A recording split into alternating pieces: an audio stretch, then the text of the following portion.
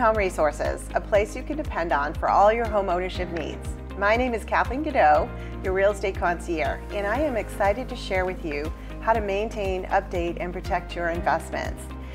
You know, just the other day I saw this line. It said, our relationship with plants can make us healthier and happier. And that really stuck with me. So I went searching for a landscaper that really knew how to respect what this had to say. And I found a wonderful gentleman. His name is Nathan Fourier. Welcome, Nathan. I'm so excited to have you.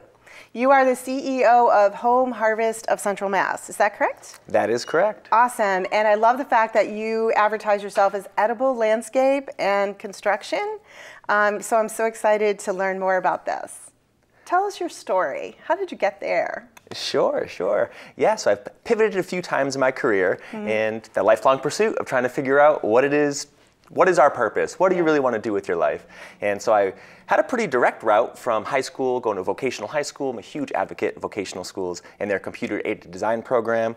Went on to WPI as a mechanical and astronautic engineer, worked in the industry for a few years and a few different businesses that I just never found that spark in my heart. There was no click. Yeah, you know, and I love the design process and I love thinking through a problem and coming up with solutions and getting creative. And so I've always loved that and the computer-aided modeling aspect of it. Yep. And it was actually a couple years after I graduated college where I had an hour-long commute and I turned my car into my university on wheels and I listened to tons of audiobooks and podcasts on all different kinds of things from personal development and goal setting to how to start a business and just exploring different interests that I had. And I came across this one podcast and one word stuck out to me from that podcast, and the word was permaculture.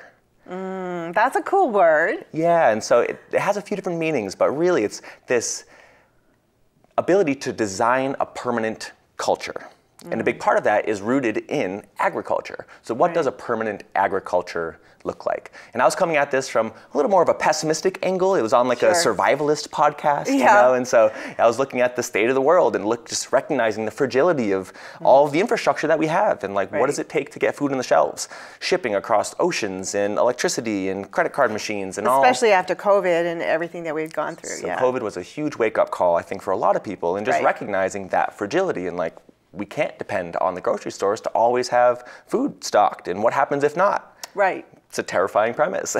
So this word permaculture really took that pessimism and flipped it on its head to this beautiful, optimistic outlook of something that we can do in our own homes to make a very strong, positive impact, not only on the world, but also to create more resilience within ourselves. Right, and isn't that how we started out as farmers? And it sure was, and it's only been 100 years since, like, if you didn't grow your own food, you didn't eat. Right. And so we've lost that connection, and there's a lot of philosophical connection to nature that we've lost as well, and where our food comes from. Never mind the nutritional benefits, the psychological power of growing your own food, planting a seed, watching it grow, and harvesting that vegetable and allowing that to nourish you. Even walking and sitting amongst nature helps with anxiety and all of the behavioral issues that we're experiencing right now. Absolutely, and more research comes out every day proving that.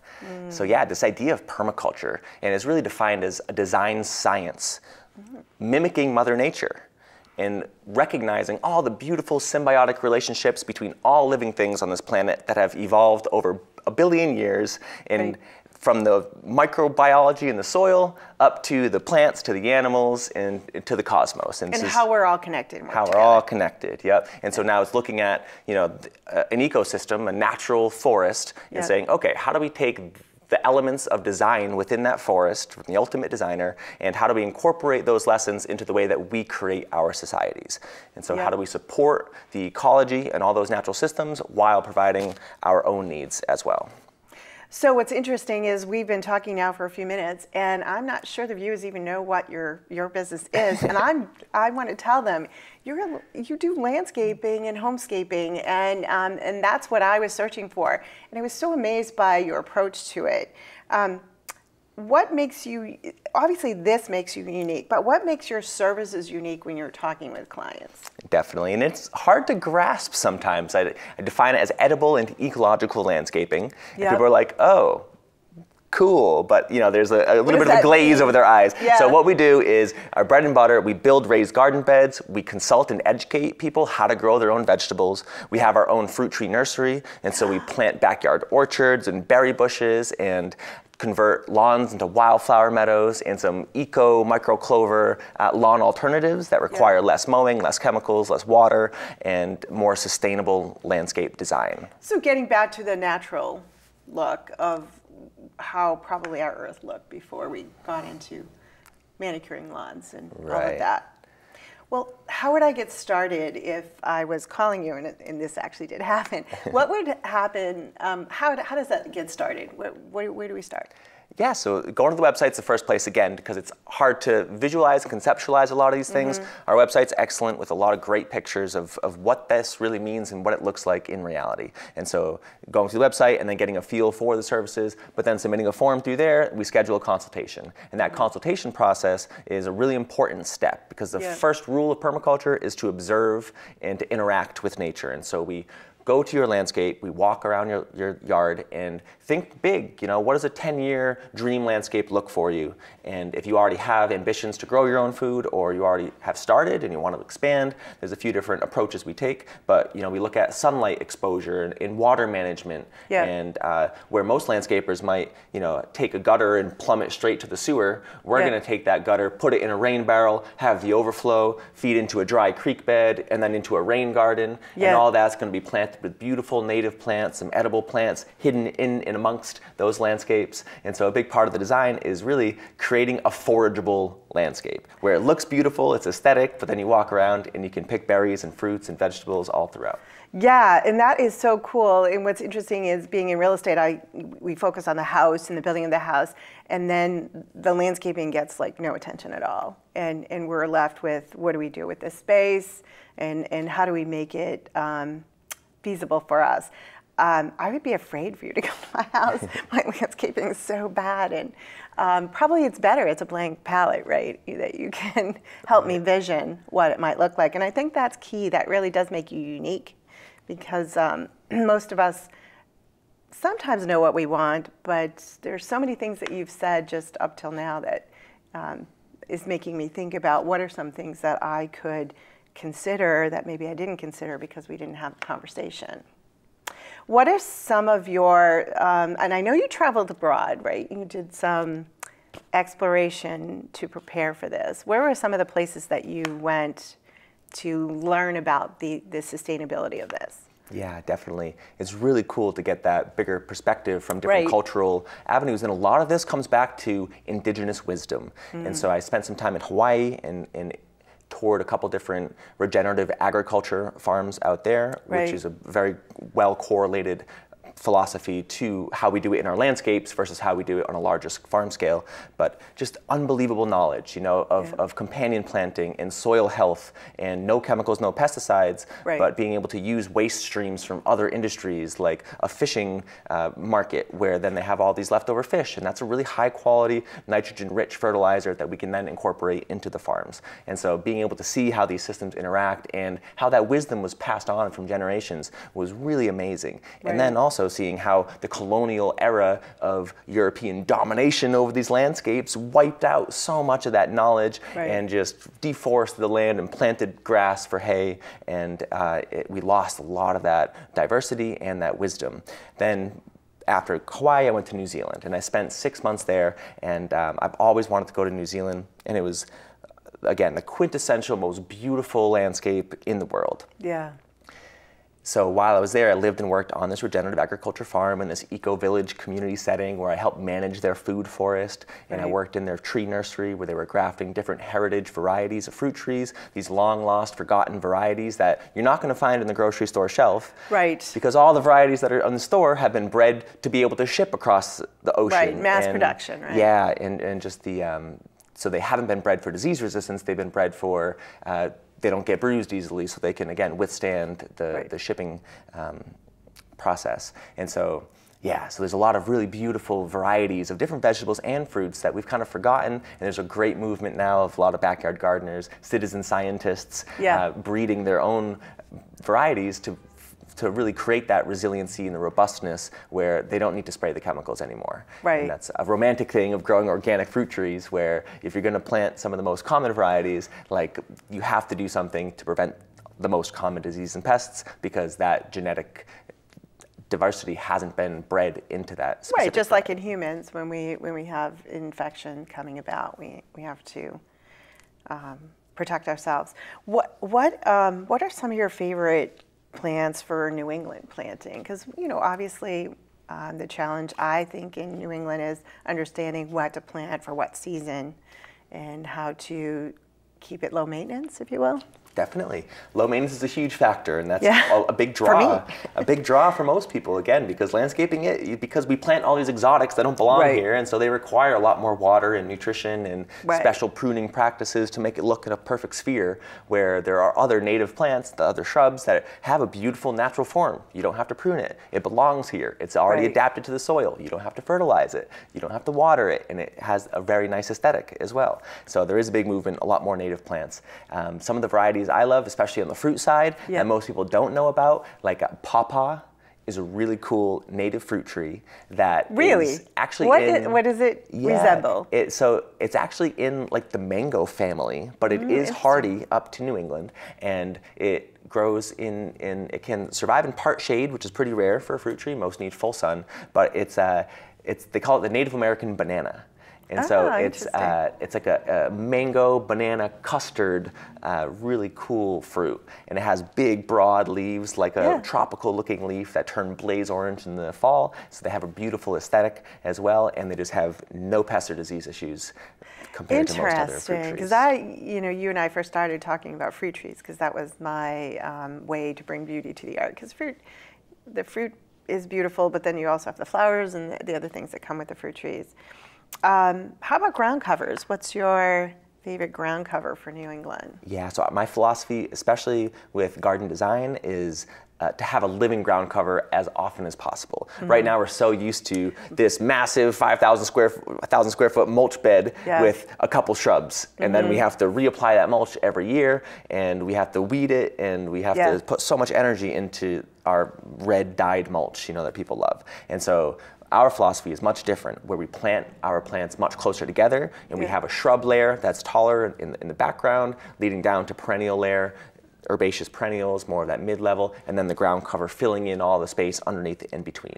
And so we like to plant a little bit more densely than even the product, a lot of the tags recommend, to create that nice cottage garden feel. And we design for bloom overlapping, so that throughout the seasons you get different blooms with different swaths of color that really complement each other and create a wonder and seasonal interest.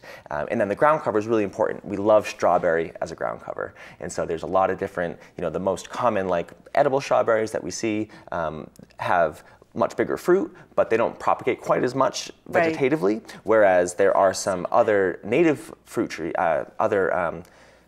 native strawberries that are more of like a woodland, an alpine strawberry or a woodland strawberry, where they have the little tiny strawberries. Right. They're just little teeny. Those work really well to create a nice green carpet and cover the space. And so that's kind of our philosophy, is you shouldn't see mulch for more than 3 years. So we like to add as many plants as we can, and hopefully that ground cover will fill that space. It'll shade the lower soil so that weeds don't pop up. After the fall and the plants die back, they add that natural fertility back into the soil, and then when everything resprouts, they outcompete the weeds, and it's like this beautiful landscape that then you don't have to mulch, you don't have to weed, and it creates this really nice. All right, you sold me on that. I hate weeding. That is like the worst. What are some of the projects you do? Let's just outline some of the projects. I think the viewers have a great idea of the beauty that you can bring to their property, but you also do other projects. So tell us a little bit more about some of those things. Yeah, so again, we really like to take a holistic approach to landscape design. And with my engineering background and the 3D modeling, I have a great software where I can 3D render your whole landscape.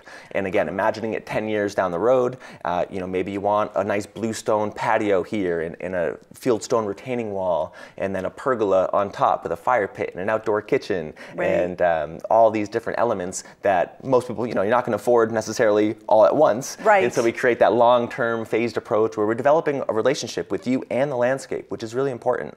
And then, yeah, so we kind of handle everything. And so I had some experience renovating houses as a general contractor. I got into carpentry and construction, and I love that. We have our awesome in-house wood shop, and so we build a lot of chicken coops, rabbit hutches, raised beds is like our bread and butter, arbors and pergolas, and there's just a really sensational feeling of having a nice, beautiful cedar arbor that creates a threshold into the garden. And we plant grapes along it, or clematis flowering vines, or even hardy kiwi we can grow here. Really? And walking underneath an arbor with fruit dangling down, and you step into the garden, and it's full of life and abundance, and really creating that sensational garden, which is really like we like to focus on, between bright colors, the sounds of the birds and the bees, the texture of the different plants, the tastes, of course, and you just get this really overwhelming sensation of peace in these gardens. It is very peaceful. Most of the properties I have that have garden spaces that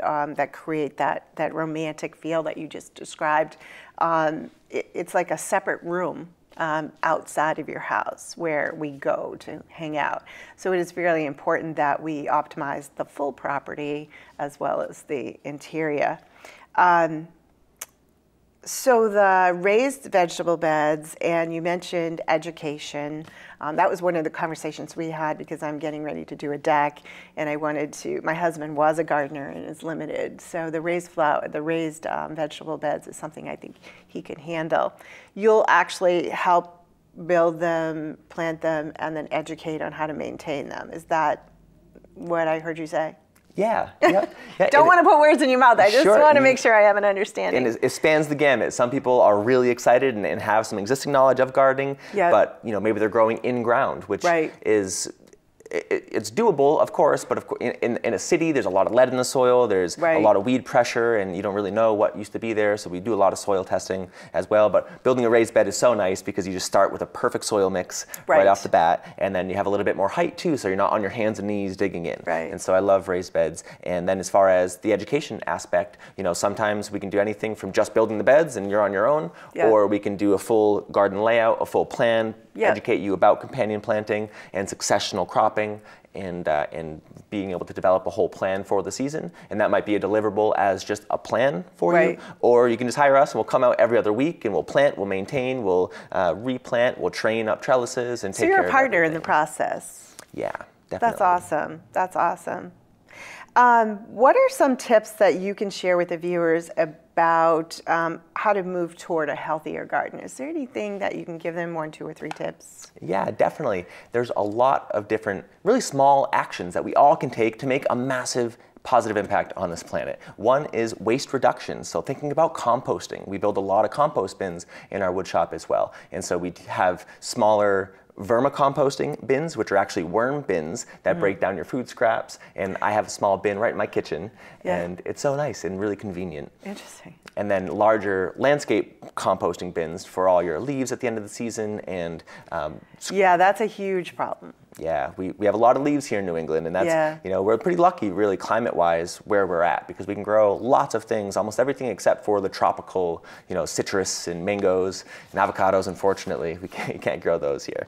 But that's one simple thing, is the compost is one small thing. And then growing any amount of your own food. I mean, it doesn't take much to have one, like a 4x8 raised bed, really just for practice. I think one of our core values is resilience, and our core values rooted in resilience. And so what does resilience mean to you?